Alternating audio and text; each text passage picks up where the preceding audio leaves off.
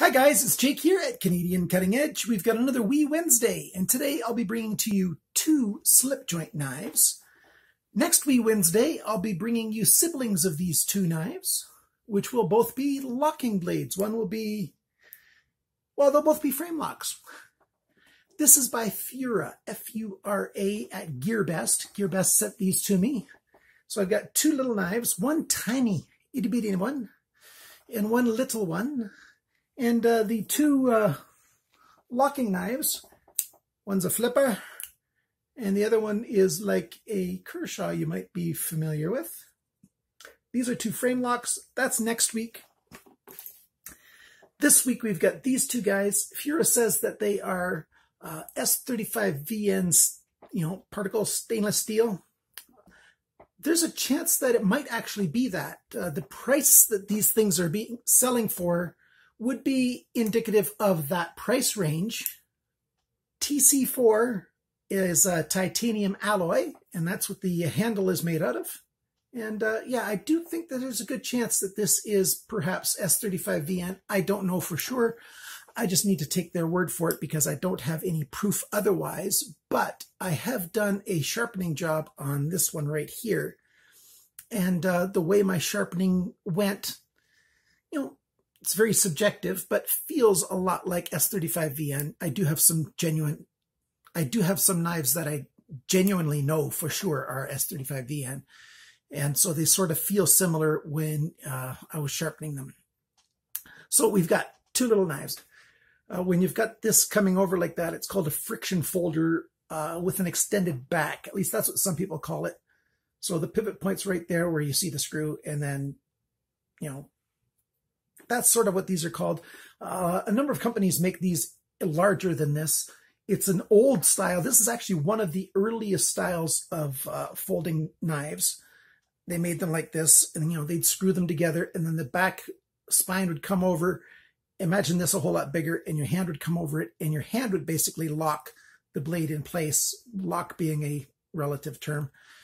So we've got this little guy, and we've got this guy. He's got a detent. It's a lot like, a liner lock arm, but it doesn't actually lock. It just has a detent ball that sort of holds. You can hear it. That sort of holds it in place, but it is a slip joint because all it takes is a little bit of pressure, not very much at all, to close the blade. So we've got these two slip joints. They come in 3 colors each. You've got this rainbow anodization, and you can get it in this blue, and they have it in a gray that looks a whole lot like the blade color gray. Each of these come in all 3 colors. So let's get the camera pointed down onto our little table, and we'll take a good look at these knives.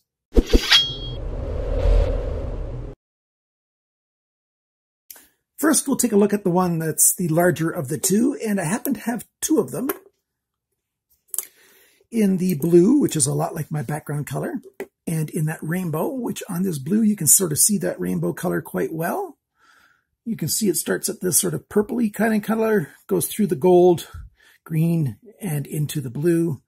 You can see it on the back there quite well. The range of colors on there. It's actually quite nice. You've got these 3 lines melted. You've got these 3 lines milled into here, and I think that's for some grip.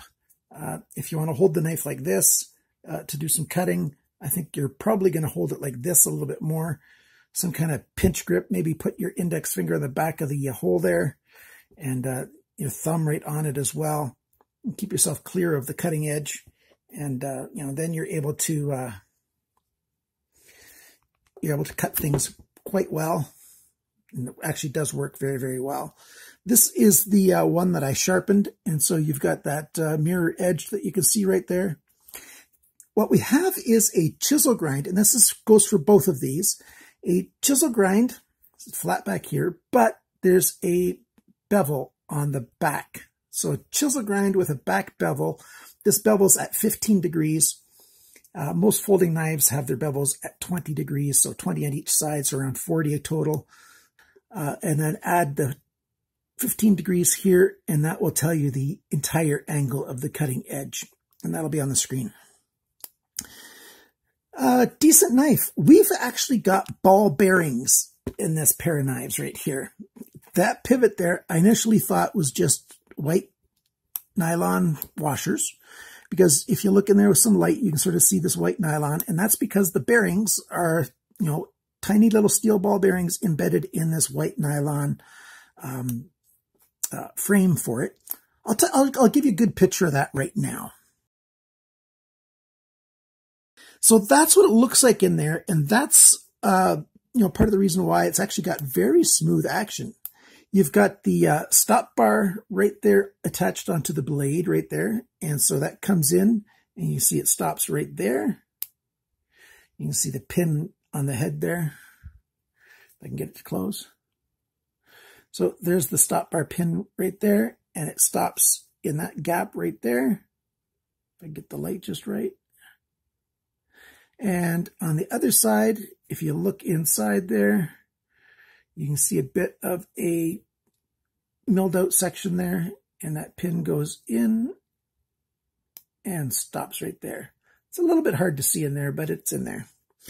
And that stop pin stops the edge from touching the titanium right here. It stops, and it's safe, and it can't spring in there. There's no springiness, there's no give to it. And that's how it is. We've got this lanyard hole here.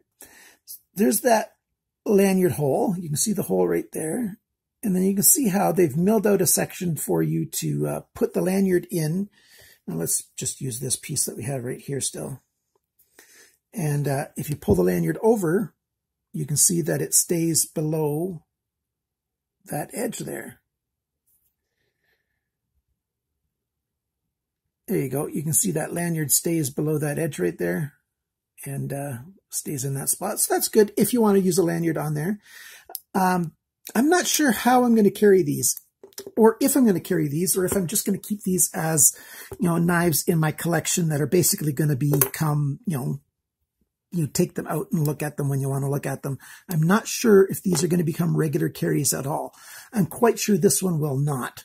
But these ones, you know, maybe they will, maybe they won't, and I'll probably sell off one of these two. You've got a really nice blade there, stonewash finish on it, and it actually cuts quite well. Here's some 1-inch wide banding, and just zips right through it very, very easily. You don't have to pull very hard. Very, very sharp tip on this, which is how you have to cut when you're on a tabletop, because you can't get it flat. Well, you can, but it's not going to cut really with the belly. It's going to cut more with the tip, but you can sort of get it flat. Let's see if I can get something. Yes, here we go.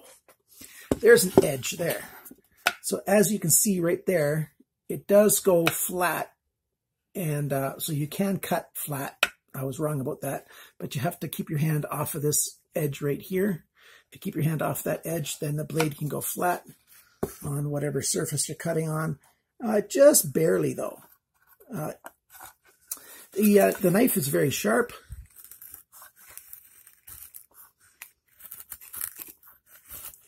It should be able to cut wood quite well because it's a chisel grind.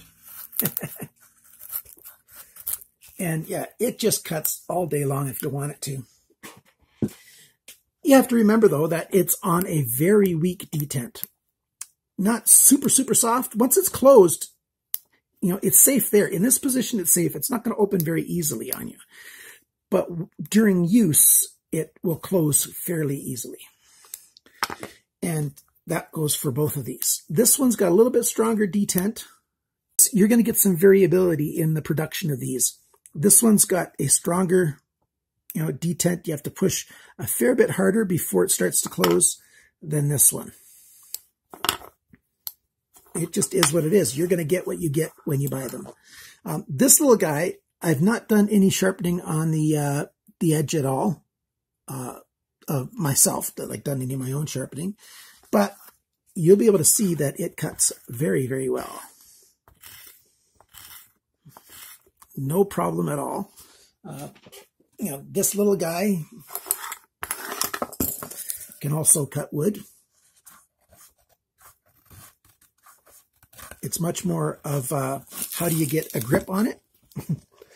The edge can cut really well, but how do you get it in your hand to cut really well? You don't. This is I'll clean this up here. This little guy is much more of a novelty. It just is too small to effectively use really well. You may think you can get a good grip like this, and yes, you can, but then you also have to have something that you can cut while you're holding it like this. And a lot of things you can't. Like you can't get down on a table very well. You just can't get onto that kind of surface to cut. There's a lot of things you just can't cut with it that way. You can try to pinch grip this way and maybe cut a few things. It's just not a very useful knife. The other thing about this one is, how are you going to carry it? The stop point stops it right there. There's no hole anywhere except for this thing. And if you put that hole on a keychain, if this bumps into anything, it's just going to open up, and then you got a sharp edge. It'd be better if there was some kind of hole somewhere on this frame, but there isn't. This is more of a little gimmick kind of thing, and I'm going to keep it on my shelf, and I'm not going to be cutting with that little guy ever. If you want to get your own and you just want a nice little collector's knife, probably I would suggest get the rainbow colored one, because then at least you've got a nice splash of color to go with it and give it a nice little effect that way. Let's give you the sizes and everything, and we'll keep going on from there. This guy, the cutting edge, 4 centimeters, 1.58 inches. Blade length, I measured from the back, from the end of the handle to the tip of the blade, 4.6 centimeters, 1.8 inches. The thickness of the blade is 2.88 centimeters, 0.113 inches. The thickness of the edge behind the grind is kind of hard to measure because there's only one bevel. So I measured where this bevel ends and then, matched it up on the other side and used my vernier calipers. 0.59 millimeters, which is 0.0235 inches. The handle length, I measured it this way, 6 centimeters, 2.36 inches. The grip area,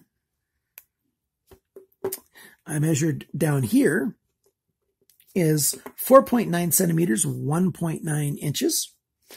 The handle thickness is measured right here, 6 millimeters, 0.6 centimeters. That's 0.236 inches. Total length open is 10.5 centimeters, 4.15 inches. It weighs 1 ounce, which is 27 grams. S35VN stainless steel blade, which is why they're asking $31.92 Canadian for this knife, $25.51 US, euros 21.69, and pounds 19.49, and there's right around $1 US shipping fee on this. Not an awful lot of shipping, but so there you go. So, $25.50 US for this little piece of knife. There's not an awful lot of milling on it. There's not an awful lot of labor that they had to do, which is one of the things that leads me to think that this probably is S35VN. Let's do the sizes on this little guy now. Cutting edge right here is 2.5 centimeters, which is 0.98 inches. So almost an inch of a cutting edge. Blade length, I wasn't sure how to measure it. So I measured from the center of the pivot point to the tip of the blade. So from the center of the pivot point to the tip, 3.4 centimeters, 1.34 inches. The blade thickness is 2.9 millimeters, which is 0.115 inches.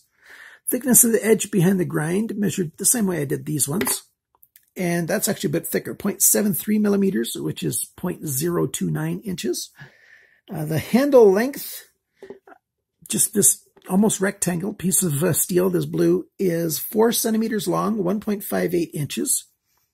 Grip area, I'm just going to call the same thing, 4 centimeters, 1.58 inches. Handle thickness right there is 5.7 millimeters, which is 0.22 inches.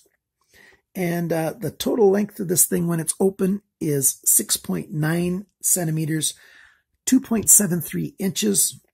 19 grams or 0.7 of an ounce. This knife costs $22.93 Canadian or $18.33 US or 15.59 euros, or 14.01 pounds. And again, there's about $1 shipping on this. And I measured shipping to Canada, to United States, to Britain, and to Europe. So there you go. What do I like and I don't like about this? Well, I think these are nice little fantasy knives, to be honest with you. In the same category that I was talking about, those fixed blades, those big funky fixed blades. I think these fall into that same category of fantasy knives. They are cool. They're neat. They're nice. They sharpen up really well. They, this larger one of the two can be quite functional. And I might use it every once in a while, but it is a slip joint. So that's not, the main thing that I like. Since I can have locking knives where I live, I won't be carrying a slip joint like this all that often. It's more just to, show off to my friends and knife buddies. Same thing with this guy here. There's just no way I'm going to be carrying this thing as a regular carry. It just won't happen.